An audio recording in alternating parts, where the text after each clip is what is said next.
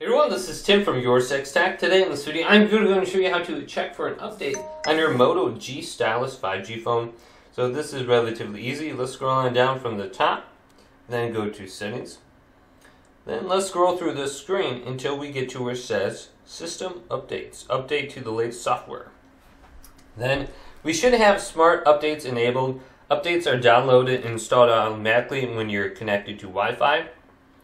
So you can scroll down from the top, then connect to your Wi-Fi network. If you have that as an option, you just have to go right here, then connect. Otherwise, what we could do is go to check for update right here. And if there is an update to download, just select it and install it. So it looks like I'm up to date. Then you can go to update history and see if you've updated anything recently. So it looks like the last time I had it was about 6 days ago, July 20th. So hopefully this quick little video did indeed help you out. If it did, leave it a big thumbs up.